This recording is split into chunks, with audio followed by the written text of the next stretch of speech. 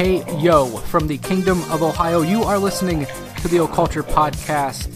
I'm your host, Ryan Peverly. Welcome to the show. Thanks for the download.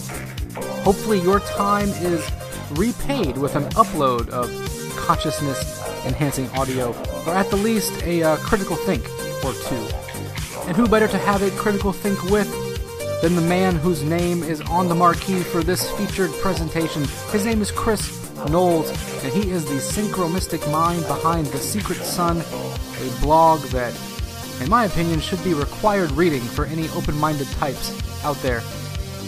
Some of you are already no doubt aware of Chris's work on his blog, and if you are not, you'll get a crash course here, but just a crash course, not a deep dive, because Chris is so much more than just his blog. He's also the author or co-author of 3 books. The Eagle Award-winning Gods Wear Spandex, The Secret History of Comic Book Heroes, The Complete X-Files Behind the Series, the Myths, and the Movies, and also The Secret History of Rock and Roll. Chris has also had a career in the advertising, publishing, and entertainment fields, and all of that forms the basis for our chat here about Jack Kirby, Black Magick LARPs, and if you're on Patreon, the Siren of the Philosophers. Enjoy. So, Chris Knowles, welcome to the show, man. Really appreciate you being here. Looking forward to the chat. Great to be here. Definitely, yeah. First time, long time of your blog here. I hate to do this because you are so well-known and prolific in the blogger sphere, but for people who don't know you or haven't heard you yet on a host of other podcasts, tell them just briefly a bit about your background and what your blog, The Secret Sun, attempts to shine light on. Well, the blog I've been doing for 11 years now, had a couple breaks, and did work on a sister blog for a while. So they've been, it's not been contiguous 11 years, but for the most part. Started doing the blog to promote a book I published in 2007 called Gods Wear Spandex, The Secret History of Comic Book Heroes.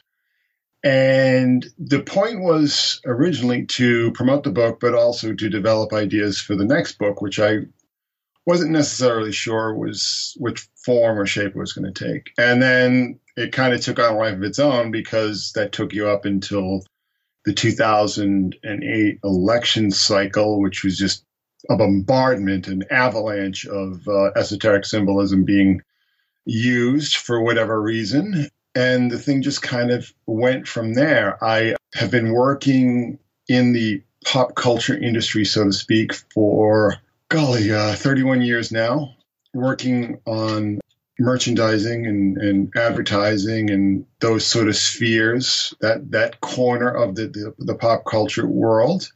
I had done some comic books back in the 90s, short-lived. One was a miniseries and one was an unintentional miniseries because unfortunately it was published during the crash when the market just completely bottomed out, and have been involved in a number of things. Grew up in the music business. My mother was a professional musician. In high school, I palled around with a bunch of friends who were in very prominent hardcore bands in Boston. So just, the whole realm of communications and media and advertising and all those communicational forms I've been in and out of for most of my life. So literally most of my life, Some of my earliest memories are playing with matchbook cars or matchbox cars, in the lounge of a big nightclub that my mother was a performer at, a nightclub that was owned by the mafias, incidentally. So, and was later burnt down in an arson fire. But that's another story. Anyway, so that's just, that's me in a nutshell. Been blogging, doing a number of podcast appearances, have done a number of appearances in different documentary films. So just basically somebody who just spouts gibberish opinions and people seem to pay attention to them intermittently. Yeah. So. Well, tell people, your blog really hinges on this idea of synchromysticism. Tell people what that actually means. Well, that's a term that was coined, I believe, by Goro Adachi, but there was some sort of dispute between he and another blogger who was active at the time as to who might have actually invented that term. Synchromysticism is basically, well, I look at it as just basically applying the principles of dream analysis to popular culture. So in other words, if anyone has kept a dream journal and sort of done work on it, whether you look at it in an archetypal sense or in a more Freudian kind of sense. It's basically taking those principles and applying them to popular culture. And I see popular culture as part of, the collective dreaming. And by popular culture, just all forms of mediation, essentially. All narratives that are spun through the media, I think, can all be analyzed and broken down symbolically. And so I take I don't know if necessarily want to call them the skills, but I take sort of the methods that I had stolen from Carl Jung in his book, Man and His Symbols, and, apply them to popular culture. And, for the most part, I sort of look at things that you might see more as unpopular culture, sort of corners of the popular culture that have manifested themselves in very interesting ways, interesting personalities that seem to, well, at one time were marginal. I mean, certainly Philip K. Dick was marginal for most of his life before Blade Runner and all the other films that were made from his work. And, Jack Kirby was, fairly marginal outside of comic circles until his visions basically took over the multiplexes. And, just sort of on and on. I just look for these strange attractors that seem to resonate outside the world of media and ideas and have correspondences to real life events. And I think that might be what separates my work from a lot of the other synchromystics. I mean, Goro is sort of doing his own thing. It's very much influenced by the work that Richard Hoagland had been doing in the 90s on the Enterprise mission, sort of takes that ball and runs with it. But, what I try to do is look at how symbols bounce back and forth to events in the real world, in meat space, rather than saying, well, this symbol showed up in this movie and then it showed up in this movie. And, to me, that's like, it's interesting, but it's not really what I do. You mentioned a couple names in there that I think people are familiar with. Obviously, Philip K. Dick. We've talked on this show about, this Philip K. Dick reality that we seem to be living in now. You also mentioned Jack Kirby, the legendary comic book creator. And you actually wrote pretty recently, back at the end of August, in one of your blog posts, that our popular culture is becoming increasingly Kirbyfied. And I was just curious, what do you mean exactly by that term Kirbyfied? Could you tell us a little bit about that? Well, sure. If you look at all the big Marvel films, especially, but even the DC films, they're taking concepts that come directly from Jack Kirby's comics. So maybe sort of a broad example would be the Black Panther movie. I mean, the Black Panther was Jack Kirby's creation, essentially, with Stan Lee. But Kirby in that partnership was very much the creative driver. Wakanda, all those sort of things were very much Kirby ideas. And then we have like the more not blatant, but more overt Kirby tributes in films like Justice League, which has, the whole thing with Apocalypse and parademons and so on and so forth. I mean, and any number of Marvel Universe films, which, it's interesting too, because a lot of this work, when I was a kid, I got into comics in the early 70s, and I was very young, very, very young. And Kirby had sort of fallen on the other side of the track, so to speak. I mean, he was very much a dominant force in the 60s, and then the 70s, other ideas sort of, things became more realistic, and his stuff was getting more cartoony because he was having a lot of problems with his eyesight. But I think that his work in the 70s, at a time when he was very much on the outs of comics fandom, was absolutely visionary. And that's why we're seeing so many of those ideas that I grew up reading in comics that pretty much most of fandom hated, making, billions of dollars in all these various movies, Marvel Universe. But, again, not limited to Marvel Universe, DC Universe. I mean, he did a lot of work for DC. But, this is a phenomenon that you can track back to at least to Star Wars, because Star Wars is rife with ideas taken from Kirby's work. I think that's fairly acknowledged, in comic circles, maybe even some film circles, that Star Wars is basically, it's Flash Gordon plus Jack Kirby. So we're just seeing that take place in the popular culture, but also in the way science is moving and technology and even so many real life kind of things. I talked about this story that he had done in 1974 that was very much a sneak preview of the Iraq War, and he had a character that looked uncannily like Saddam Hussein and was found, was taken from an underground bunker like Saddam Hussein was. I mean, it's really uncanny to see. And, the charges that he was faced with in an international court were the same that Saddam had faced. And at the same time, he was working on another series where, he was talking about the Stargate and, all these kind of really wild ideas that have really become, certainly very prominent in say ufology and the fringy world, so to speak. Yeah, and you mentioned your book earlier, Our Gods Wear Spandex, that came out in 2007. That's rather curious, maybe synchromystic timing, considering that was right on the cusp of the birth of this Marvel Cinematic Universe that's captured everybody's imaginations in the last decade. Did you tap into this timeline or this wavelength back before you even really got into the blog and started tracking all of this stuff? Because, like I said, man, that's some curious timing that you put out that book with that theme at that time. That's a good question, because I started working on that book. It was part of a larger book on pop culture in general. And actually, Our Gods Wear Spandex was just a chapter in this other book. And I was kind of looking at, here's the thing. I mean, I've been around for a pretty long time. I mean, I'm 52 years old, so I've seen a lot of these cycles come and go.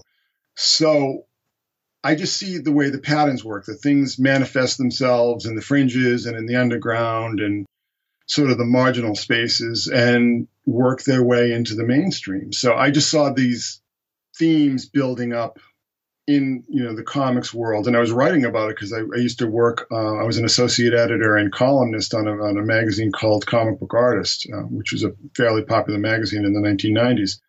Won a number of awards. So I've just been sort of tracking this for a number of years, and everything is cyclical, and I just saw these cycles sort of reemerging, and it really ties back to a book in the 1990s called Kingdom Come, which was very much obviously it was a very apocalyptic and highly religious. The main creative driver, and it was a phenomenal artist named Alex Ross, whose father was a minister. So he had had a lot of religious training in his childhood. And he put the context of the apocalypse, he peopled it with superheroes. It all became like a battle between these various factions of superheroes.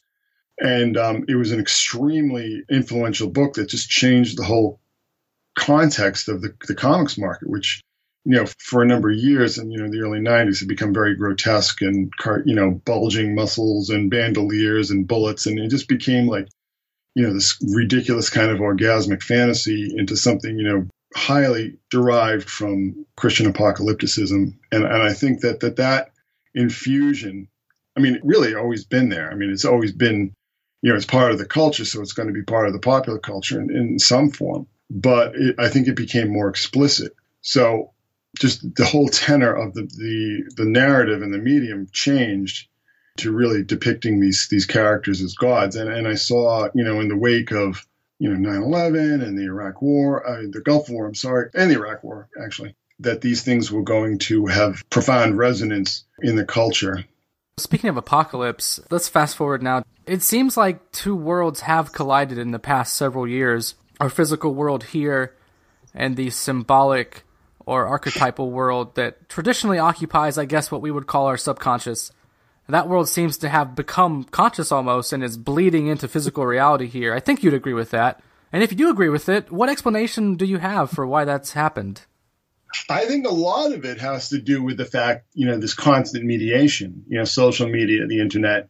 There are fewer screens, the screening systems that filtered out a lot of these energies in, the way people could communicate with larger groups of people has totally changed.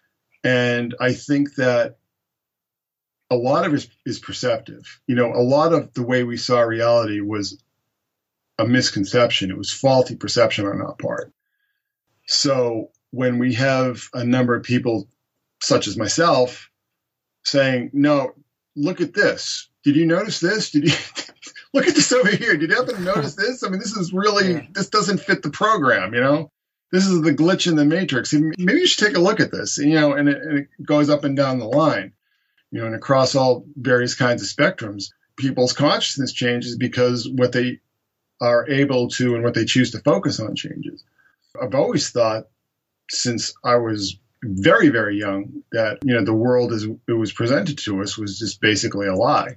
And having been in the media such as it is, whatever my experience has been, just seeing, I think the thing that really struck me was advertising, when I was working in advertising. And, it's the business of lying. It's the business of telling lies, usually more often than not, predominantly, what we would call white lies, just nice little, like, I'll give you an example. Right around the time of 9/11, I was working for Nabisco, and I was working in their art department, working on presentations, sales presentations and things like that, and storyboards and all these kind of things, just basic advertising and promotional material. And they had this whole concept of, make sure that everything looks appetizing, make sure this looks appetizing. So you'd have this like a Chips Ahoy cookie, which just looks like a lump of dough. I mean, not even dough. It just looks like a lump of plaster or something.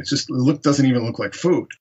And, you were instructed to use certain colors and certain textures so it looks appetizing, and all these things that, to look appetizing. And it kind of reminds me, there was an old Mad Magazine story, and there was this whole thing about, like, you get an old G.I. Joe and it's in this box, and you see this phenomenal painting, G.I. Joe in some sort of adventurous setting, and the lighting is all dramatic, everything was very cinematic, and then you open the box and it's just a stupid little doll, just like completely inert. And that's the power of, it isn't just advertising, it's really what packaging and things like that are. They're basically point of purchase advertising. It's in-store advertising. It's the power to draw your eye to product. And I did a lot of toy packaging.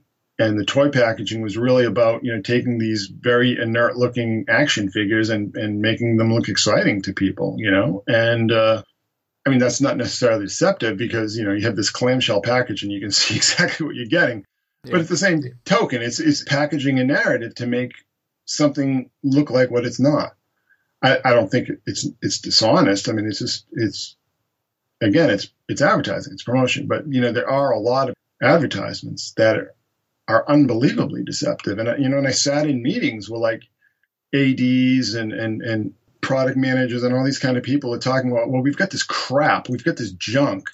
And a lot of times it's stuff that's bad, like in the case of Nabisco, stuff that's just like, it's barely even food. It's just sugar and GMO flour. How do we sell this to people? Stuff that they don't know that they want and they really shouldn't be consuming at all. But this is what we get paid to do. And in a lot of ways, they get paid very well. And, in Nabisco, if you wanted to be in a senior position, even in the art department, you had to have an MBA. So, these are very well-trained, intelligent people, but, just basically they're selling garbage to the American public. They're, contributing to the obesity, diabetes, all these unhealthy things. The point I'm trying to make here is that before we had the ability to explore alternative narratives on a larger scale, we were really hostage to these narratives that were presented to us through these very constricted avenues. When I grew up, there were, 5 or 6 TV channels and a couple of UHF channels. You didn't have access to a lot of information.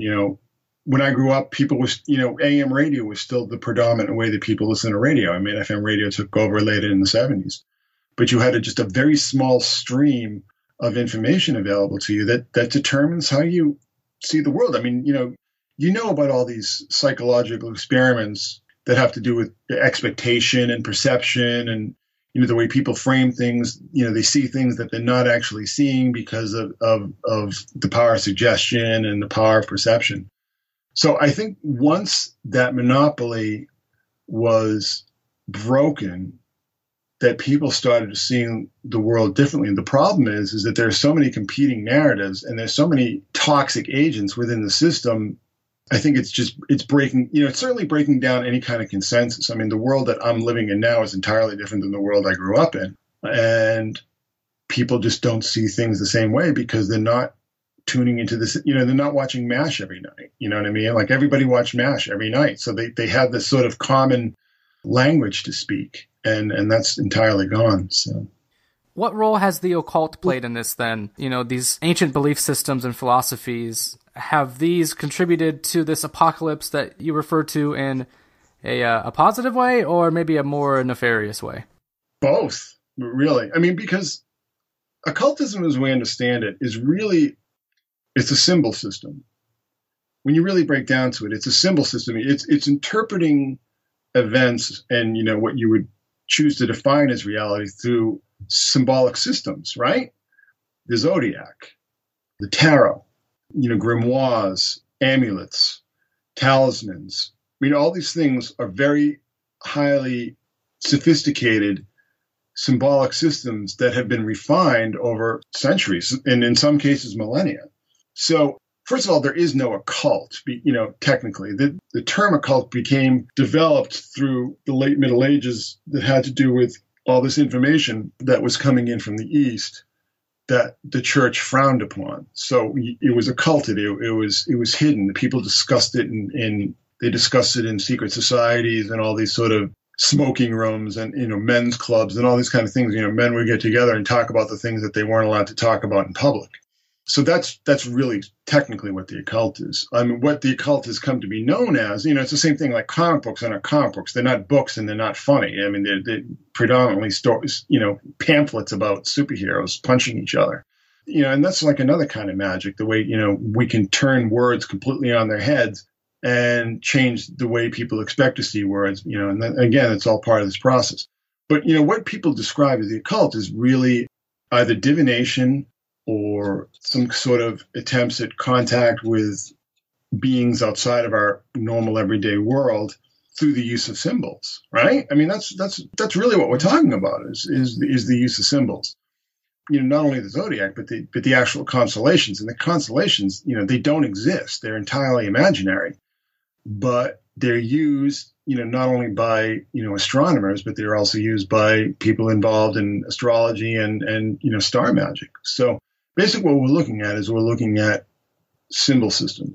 So to answer your question, symbols, you're being bombarded with symbols constantly. Never mind the fact that language itself is symbolic and writing itself is symbolic and mathematics and all these kind of things that we need to communicate with each other are entirely symbolic and have, very deep and potent roots in ancient understandings of the world.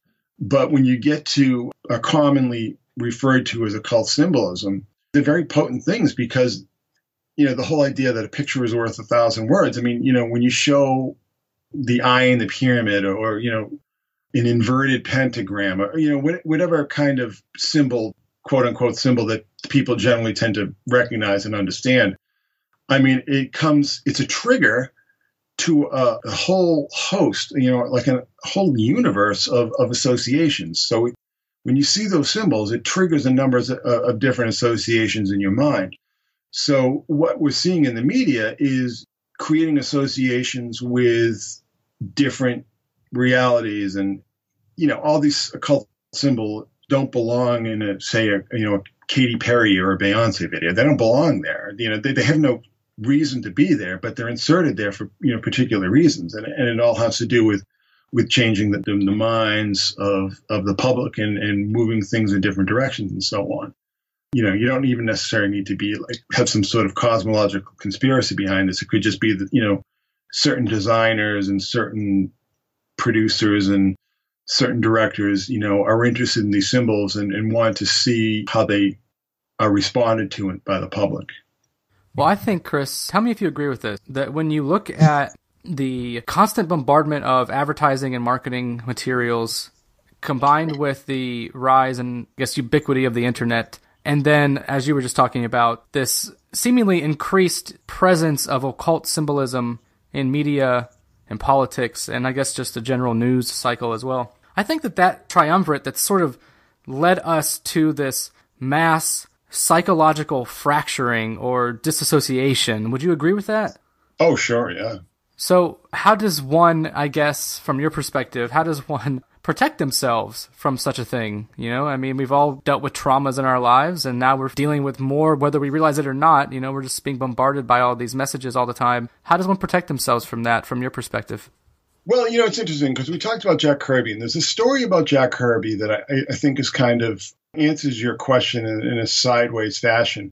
Kirby, when he was young, his parents were immigrants from Austria, which of course was Austria-Hungary at the time. They were living on the Lower East Side. They were very poor. And he had gotten very sick with, I believe, scarlet fever. And they couldn't afford doctors, so they called in these rabbis who were exorcists. And the rabbis essentially cured him. He survived scarlet fever, which was usually a death sentence in that kind of context. The whole idea was that they had to understand who these demons were that were plaguing him, that were making him sick. Who were these demons? They had to know their names, because in order to exercise control over demons in classical Jewish folk magic, you have to know their names. That's one of the purposes behind demonology. And that certainly became very popular, with the rise of the grimoires in the Middle Ages.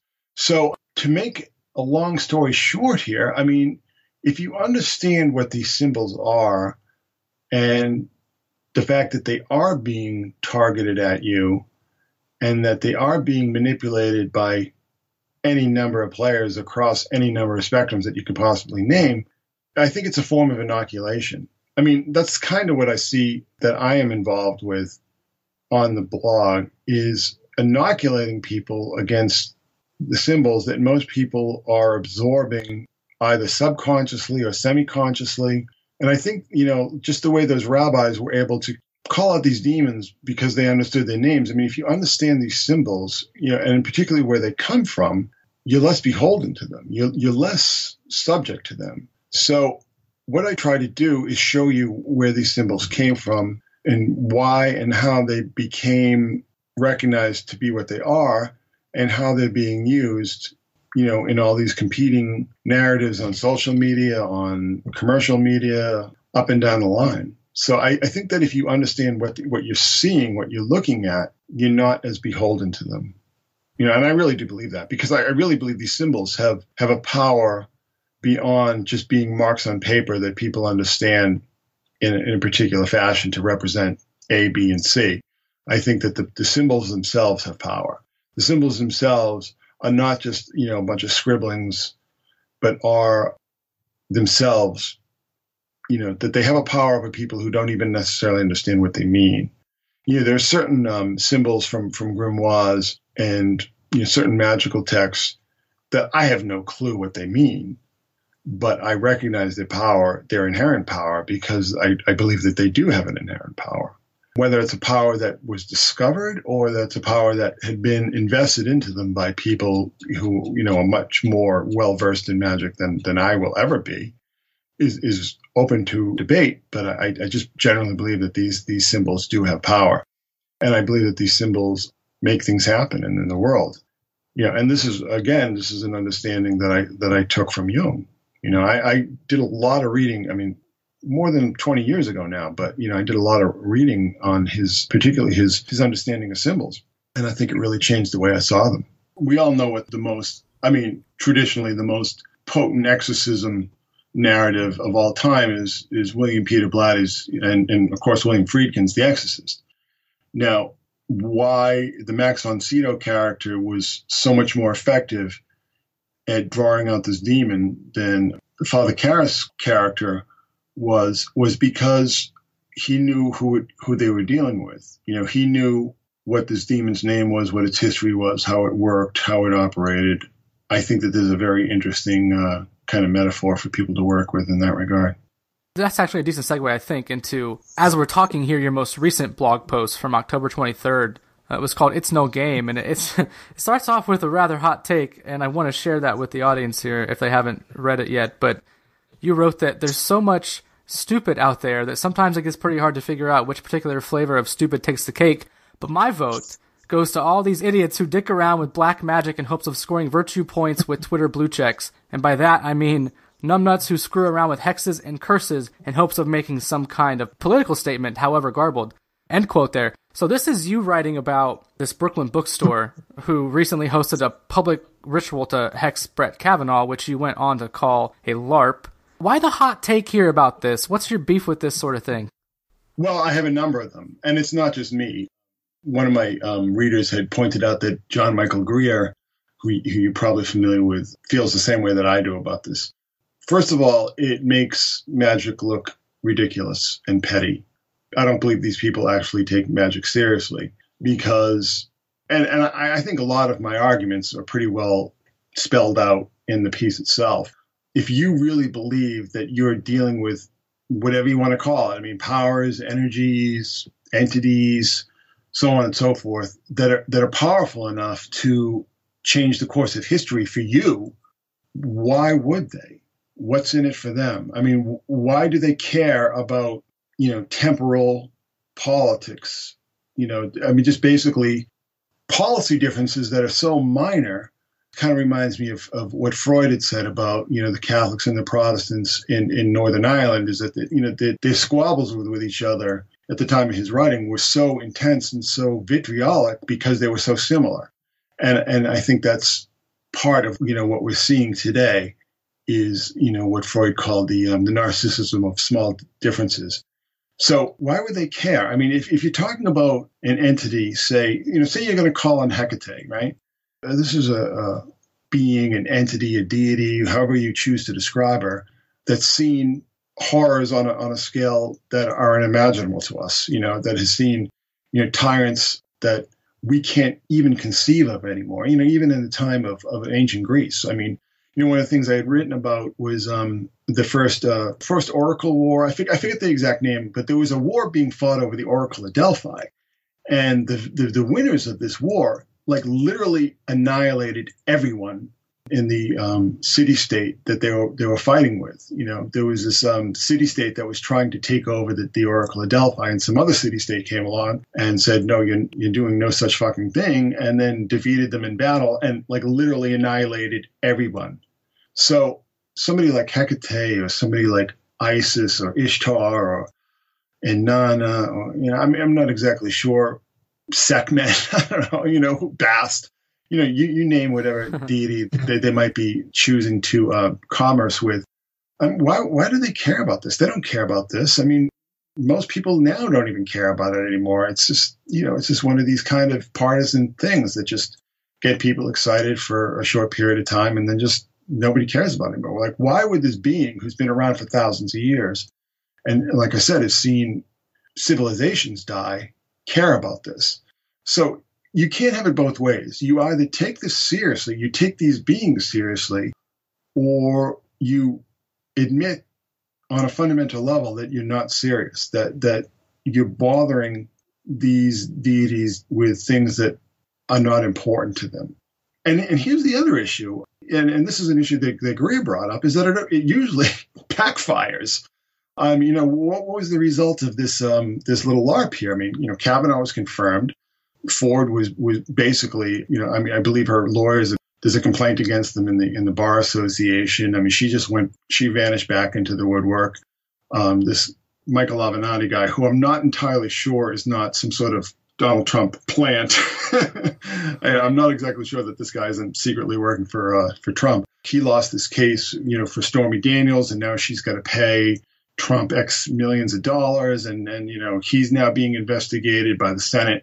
So, I mean, it's like, I've just seen this backfire so often. I don't understand why anybody would want to, dip their toes in these waters.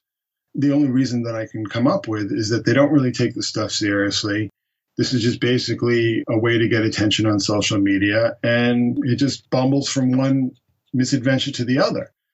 And I don't think black magic in particular, I mean, when you talk about curses and hexes, I mean, you don't screw around with that stuff. I mean, however you choose to interpret it, whether it's just, on a psychological or subliminal or psychic or magical level, you just, you don't screw around with that. And another thing that I have to say is that why would you assume that these men who are in power in this occult, unabashedly, occult-drenched city, it's a capital city, why would any of these people assume that they don't have their own magicians working for them?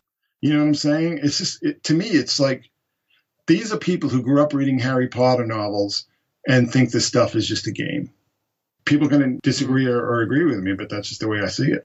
Well, Later in the post, you said, I don't want to give this nonsense more credit than it's worth, but it speaks to a larger issue that's been weighing on my mind lately, and that's the fact that more and more people out there seem to be acting as if they're demonically possessed. And then you also wrote that the constant barrage of occult symbolism, whether overt or covert, isn't being shoved down everyone's throats just for shits and giggles. And then you compared this to ancient Babylon, particularly during the Neo-Assyrian period. So a few things to take in there, but why do you think people are acting possessed, and why does it remind you of Babylon? Well, I mean, look what happened today. Somebody went into a synagogue in Pittsburgh and just started shooting people. You know, we're just seeing so much of this. I mean, I see so much on social media, just people who are unhinged with hatred. And I see that as demonic. To me, lines have been crossed. Lines have been crossed from, like, I'm really angry and mind controlled and I'm going to say a bunch of wacky things, to, like, I really think these people are demonically possessed. Look at that kid in Parkland, that kid Cruz. I mean, he said he felt like his mind was being controlled by a demon. I mean, we see so much of this with a lot of these mass shooters and a lot of people who just do, like, horrible things to other people. I mean, they will tell you outright, you know, and they'll tell you very, like, reasonably and relatively cogently that's exactly what they think they're dealing with. So, I mean, again, I mean, it's like, there it is. I mean, just this morning, you know, I mean, I see that as a demonic act. People might disagree with me. People might think it's sort of an expression of political extremism. I don't. I see it as demonic. But as far as Babylon is concerned, I mean, I have a lot of books on what's called Assyriology, and Assyriology is basically the study of everything from Sumer to, you know, the Seleucid Empire, all the way up to, you know, Cyrus and Xerxes and all these people who had conquered Babylon. You know, and the Neo-Assyrian Empire of Babylon was the last, what people would call Semitic empire, you know, and Semitic being a description of people from the Levant and Syria. You know, it's really a description of a language family, but, you know, people speaking this language. So, you know, you had a lot of tribes that were roughly contiguous and roughly, you know, sort of loosely amalgamated. So the Neo-Assyrians were sort of the final Semitic empire before the conquest by Cyrus the Great. Now, why I compare what we're seeing today to that period is that religion, as it's commonly understood, is not really the way things worked at that time and in that place. You know, really what you had is that, you know, you had a lot of people who had household shrines, and you had a lot of people who practiced magic, what came to be known as Chaldean magic. I mean, you know, that time and that place was so well known for magic that, you know, it really became sort of almost synonymous with it. And, you know, the term Chaldean magic, which is actually a misnomer, but it's kind of the way people understood it for, you know, up until fairly recently. But what had happened is that, you know, magic was so pervasive and so widely practiced that people were constantly, I think they became crippled by superstition. You know, they became crippled by it. There was so much paranoia about who was working against me magically, and, you know, everything that you can possibly imagine. If somebody got, you know, the flu, it was because they were being cursed by a witch. And the other thing too is, you know, this whole idea of demonology. I mean, most of our modern understanding of demonology really comes from Babylon. I mean, most of the demons, you know, they've been given either, you know, Hebrew or Latin names, but they all basically come from Mesopotamia, however you choose. And then they go very far back. But it really got to the point in that period that everyone perceived demons being everywhere. And I think that this kind of hurt the body politic to the sense that it became open to conquest by the Persians. Now, the interesting thing is that you had, like, musical chairs going back all the way to the Sumerians, and the Sumerians were said to have displaced a previous civilization. And, you know, the Sumerians to the Akkadians, you know, and then you had all these other groups wandering in from north, south, east, and west and taking over for a couple hundred years and, you know, building some sort of empire for a couple hundred years before giving way to the next empire. So I think that at this Neo-Assyrian period, you've heard about the libraries at Babylon, and, you know, but those libraries were originally collected to amass magical texts. So I think that I'm going to mispronounce his name right now. Ashurbanipal, his library was constructed to collect magical texts, specifically magical texts. And it sort of ties into, a friend of mine told me when I was having a discussion, I was having lunch with a friend of mine one time. We were talking about the occult, and we were talking about magic and things like that. And he said the problem with the occult is that after a while, people tend to get very paranoid. People tend to become kind of hypervigilant. And I think that is in some ways justified because, we've seen, go back to things like, the Golden Dawn and, all these magical wars that Crowley was having with people and all this sort of back and forth. I think it tends to sort of break down eventually, and magic doesn't always work. I mean, maybe it doesn't usually work, I don't know. I'm not really that seriously involved in it, but I think when it doesn't work, people are necessarily going to believe that it's because some other more powerful magician was, counteracting their spells, or had summoned some demon, or some demon just, noticed them and wanted to, screw around with their lives and stuff. So I think that, various forms of magic, maybe even forms that aren't necessarily recognized as such, but I mean, look at the whole thing with like me magic. And during the election, I had so many people emailing me and messaging me and commenting, and, the whole thing with Keck and that whole me magic and all that kind of stuff.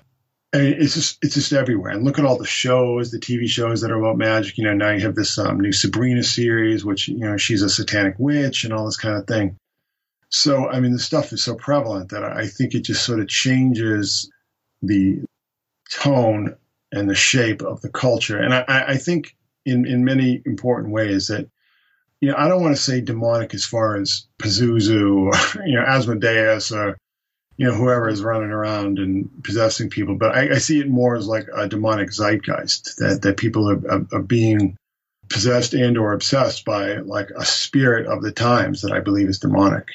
I think one more quote that sort of ties that up really nicely from your blog is you said, "That's what troubles me, since even a cursory glance at some of the books from this era, it depicts a population teetering on the verge of, you guessed it, a mass psychic meltdown." So I think that pairs pretty well, as you just outlined here. And I'm glad you mentioned that Sabrina show, because I was going to ask you about that. I just watched the first episode last night, actually, and holy shit, man, that is just drenched.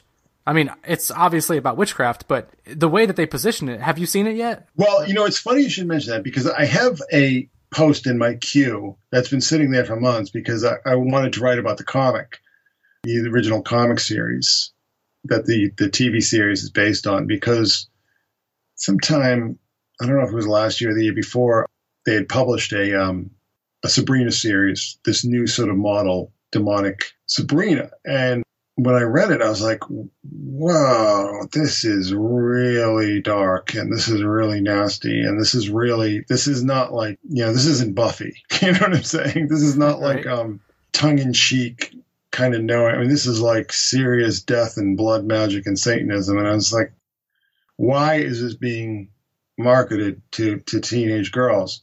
I just saw that came up on my Netflix today, so I do want to watch it, but I don't hold up much hope for it to be anything other than, a shit show. That's the best way to describe it. It's very dark, and I'll look forward to your take on this whenever you watch it. But I also saw a review of it this morning too that said it was totally bingeable, so there's that too. Back to that blog post real quick about the black magic LARP, I guess. You mentioned in there a book titled Mysteries and Romances of the World's Greatest Occultists by the Irish pop esoterica author, and correct me if I'm pronouncing the name wrong, but is it Cairo? Why did you mention this book? What's the significance of it, and how's it tie in here? Well, it's a book I read a number of years ago, and it was a real sobering experience because, I mean, I'm sure a lot of your listeners are familiar with this, but just there are a lot of occupational hazards in being an occultist or a magician. I mean, it's not really like the healthiest career choice. And Cairo sort of documented how many of these people came to, pretty bad ends. And I'm not sure at the time if I was working on my Lucifer Rising article for Classic Rock. I'd done this article for Classic Rock which is one of the major glossy rock magazines out of the UK. And it was actually their best-selling issue ever. And it was about Jimmy Page and Bobby Beausoleil. I actually had I sort of had some marathon conversations with Bobby Beausoleil, but also Kenneth Anger. But I was sort of looking at things that people like Adam Gorightly had published about this. And I think Dave McGowan had done some work even as early as this. I'm not exactly sure. I'll have to check the timeline.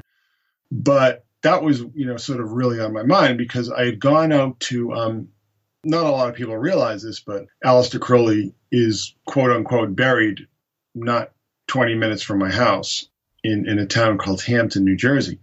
And his second in command, Carl Germer, had bought a farm in that town and had scattered Crowley's ashes on cow flaps. It's pretty grim end of a man who probably pictured, tabernacles being raised in his honor. That had all sort of come around the same time that I was reading this book, by Cairo. And, he's talking about, of course, much earlier people. I don't think he even mentions Crowley in the book. I'll have to see what year it was written, but I don't believe he mentions Crowley. And he certainly doesn't mention Jack Parsons. And Jack Parsons is sort of everywhere now. There's that series on CBS. And I just watched an episode of Lore, which is unbelievably terrible. It's this sort of like moonlighting version of Jack Parsons, which is just absolutely risible. But so the other thing, too, is that so Kenneth Anger, I had interviewed him, and it was not a good experience. And one of the reasons why it wasn't a good experience is that he had been homeless when I was trying to get in touch with him. I mean, this is an 86-year-old man. He was homeless, and I believe he had been arrested for assaulting a woman at this welfare hotel that he'd been living in. And, just basically, we had to pay him like X hundred amount of dollars to get him to even talk because he literally had no money for food. And first of all, I just thought, just on artistic level, this is disgraceful. I mean, Kenneth Anger is an artist who has influenced generations of filmmakers and video makers and, commercial makers. I mean, this should never happen. I mean, this is a man who has influenced the way people watch film. It's disgraceful. But sad to say, I mean, a lot of his problems are, self-induced.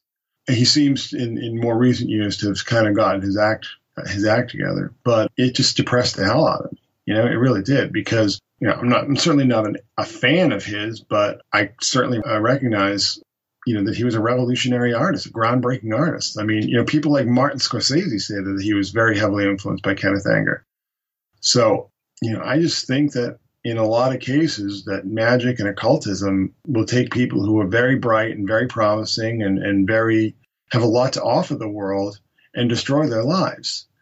In many cases, some people sort of recover. I mean, Jimmy Page sort of recovered from his magical beating, and Bowie recovered from his magical beating, and I don't know Alan Moore's particular circumstances, and I think that I think he's more sort of a scholar of the occult than an actual practitioner, and I'm sure I'll get a lot of heat for that. But I mean, I've actually spoken to him personally, so whatever. But I mean, I think that the people who sort of had, I'm not exactly sure what's the difference is, but Jack Parsons, before he died, he'd lost everything that he'd worked for. I mean, this is a guy who should have been a billionaire at this point in time, and he'd lost everything. He'd had everything taken away from him. And that's, this is a guy who invented solid rocket fuel. How is he not a billionaire? So I think that magic and the occult can really destroy people's lives. And I think that that's something that too many people don't pay attention to. And it's unfortunate. And I think that, getting back to this whole thing with Brooklyn, I mean, nobody's going to follow up with any of these people, but it would not surprise me in the slightest if everyone involved in that ritual ran into some really shit luck in the next few months. You know what I mean? I've really ran into a wood chipper, so to speak, on a magical level, because I just think the gods would be offended, or the spirits or the demons or whoever would just be offended by that whole thing. And, again, I mean, this is like, I'm saying this stuff not because I'm trying to discourage people from researching the occult or practicing magic. I mean, I'm not saying that at all. I'm just saying, do it right, because more people than you can possibly imagine, people who are much smarter than any of us will ever be. I mean, people who like I said in the article, would make Einstein weep with envy. They were so brilliant, and their lives were just totally destroyed. And it's a real shame. And I think that it's something that anybody interested in the occult or magic or ritual magic really needs to pay very close attention to. I would agree with that 100%, man. And you also recently watched a Dark Song for the first time. I believe you referred to it in jest as a documentary. What do you think of that? In jest. Oh, okay. No. Okay. Well, what do you think of that film then? Oh, I think it's brilliant. I think it's a documentary. I think it's I think it's a very truthful and accurate depiction of the way this stuff really works. I think that it's very powerful and very honest and very sobering in a way, but I think that it shows how this stuff goes, and this is something that, if you really dig into this stuff, you'll see, you'll get a real sense of this. And, I just thought it was just really brilliant from start to finish, and just so real. I'm not exactly sure what inspired, the guy who wrote it and directed it, but, he certainly knows his stuff. And I think he just did a brilliant job at it. And, another thing that I wanted to sort of mention is that, we have this whole, I'll try not to, give spoilers here, but we have this whole constellation universe of demons and angels that sort of hover around this whole story. And I think that this is something that I've been thinking about a lot, is that, when people say, this goddess or that god or this angel, it's really just all nomenclature and cultural baggage. I just think that these, whatever beings you're talking about are all just basically kind of the same thing. It's just people perceive them or name them in different ways. So again, spoilers, whatever. I mean, in Dark Song, sort of the denouement, I mean, that may as well have been, I don't know, Athena, Minerva. I mean, it may as well have been any number of gods or goddesses. The figure is very androgynous. I mean, but, one of the things that I've been pointing out on the blog is that if you really look at traditional Christian art, the angels, basically cross-dressers. I mean, they're extremely androgynous to the point of being really womanly. And, even the archangels. So I just think that it's all sort of a continuum. And I think the Dark Song really concretized that. And something that it really reminded me of, a movie that's one of my top, I'd say it's in my top 3 movies, is Jacob's Ladder. And the way that sort of depicted demons and angels and purgatory and so on and so forth. And it's interesting too, because I've actually read the original screenplay in full. And it's kind of dumb. Really so much of that film was Adrian Lyne, who the writer, who I'm actually big admirer of his work, Bruce Joel Rubin, who wrote the original screenplay.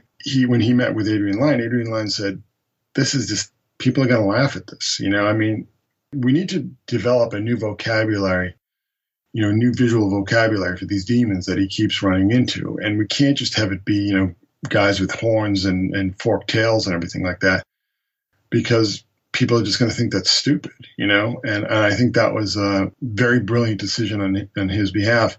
And I think some of that power, some of that energy really carries through to a Dark Song. I mean, I can't recommend it highly enough. I had sort of a discussion with Gordon White about it, and he said Requiem is better, for telling a very similar story.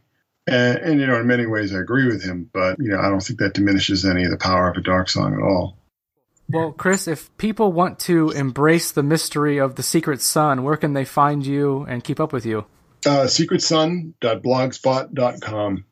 That's pretty much where anything I have to say will be said, unless it's putting up like cute cat or, cute baby videos, and then I'll put that up on Twitter. My Twitter is Secret Sun Speaks. And sometimes I'll post things that are a little more profound, but Twitter is so toxic and so full of demonic hatred that I try to, sort of offer a counterbalance, a countervailing force to all that anger and hatred.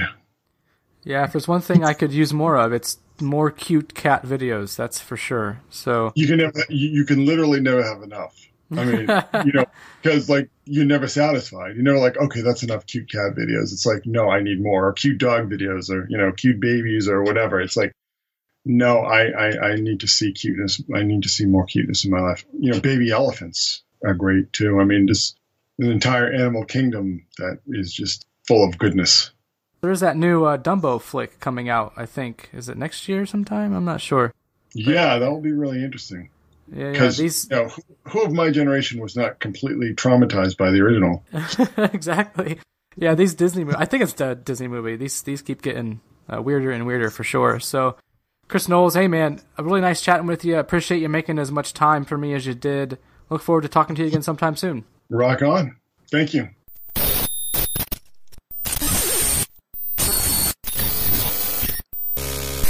And there you have it. My thanks again to Chris Knowles. Please do check out his blog, The Secret Sun. I'll tell you, the syncs he points out there just have to be seen with your own eyes to really make sense of. And the timing of his It's No Game post about the black magic LARPing and how dangerous it is, that was quite synchromystic, I guess. He published it just a couple days before our scheduled chat, and I actually rearranged pretty much the entire conversation to accommodate that topic because I thought it was worthy of discussion, and it is. Obviously, you heard his take on it, and the blog entry is linked in the show notes if you want to read it in its entirety. You also heard Chris reference John Michael Greer's take on it, which was very similar. That is up on JMG's blog, also linked in the show notes. And former guest Thomas Sheridan also shared a similar take in a recent YouTube video of his, which is also linked if you're interested. And, I get it. People are upset about, damn near everything, it seems. Everything has become so politicized, which makes everything inherently contentious and divisive. And I guess naturally you want to exert whatever power or authority you have as an individual over the things you think could be improved. But when you go external with that, and when you start to interfere with other people's lives, whether it's physically or emotionally or psychologically or, in this case, magically, you really are putting yourself on a dangerous path, and you don't need to be some adept magician or scholar to understand this or understand this. And hey, we've all done it. I mean, I've done it. I've done and said things to other people that have interfered in their lives, and it's resulted in some bad juju for me. And analyzing those experiences has shown me that nothing good has ever come from me trying to exert my individual power or authority over another individual. And I'm sure nothing good has happened to those of you who've done it or had it done to you. Honestly, I thought we were all sick of being treated like that and sick of seeing others treated like that, which is why I thought we came to places like this in the first place. I thought we came to places like this to learn how to be better, to learn how to stop participating in this silly little fucking LARP that we've let control us all these years. And that's, to me, the best thing about something like the Secret Sun blog. You see the grand LARP unfolding in real time, and you can't do anything but just sit back and laugh at it, because whatever's going on at that scale of our shared reality is beyond your control. And you just have to laugh at how silly you've acted and reacted all these years. Your metaphysics don't matter at that point. Your politics don't matter at that point. At the end of the day, whatever lenses you put on to color your worldview, they don't matter. What does matter is how you treat people. So get off social media and stop trying to hex people who haven't harmed you at all. Talk to your neighbors. Talk to folks working in your local supermarket or coffee shop. Talk to people who disagree with you. Believe it or not, you can do that. And you can do it in a mature, respectful manner. It took time for me to learn how to do that, believe me, and I'm still learning how to best do it. But it can be done. And let's stop thinking we have to control every little thing and everyone else, and let's just reconnect with ourselves and with the people who really matter in our lives. And just tying this back to something Chris talks about, I think this may be one reason why we've seen this uptick in water and siren symbolism. I take that as a metaphor of being lured to the death of a part of yourself that's no longer serving you. Hopefully, it's giving you the strength to heal old wounds and stop picking those scabs. Anyway, in the Patreon extension, Chris and I chatted about the increase of siren symbolism in culture, Supernova 1987A, Chris's definition and views of the apocalypse, hint, they're rather Gnostic, the constellation Lyra, star maps, sound and sonic frequency bridging dimensions, James Joyce's fractal writing, this recent story about a Massive Attack album being coded into DNA, that's fucking weird, and then we ended on what music actually is. So if you want to hear that extension and all others past and present, check out patreon.com/occulture. And a shout out to some new patrons who hopped on board this esoteric endeavor last week. My thanks to Soroya, Kevin, Tanya, Owen, and Cody. And honestly, my thanks to all of you who re-up every month with your continued support. It is much appreciated and helps me get one step closer to ending the LARP of the 8, used to be 9 to 5 day job. Man, I am sick and tired of playing that game, as I'm sure a lot of you are as well. Which reminds me that it is about that time. So, until next time, you've just been initiated into OCCULTURE. I am Ryan Peverly reminding you to love yourself, think for yourself, and question authority.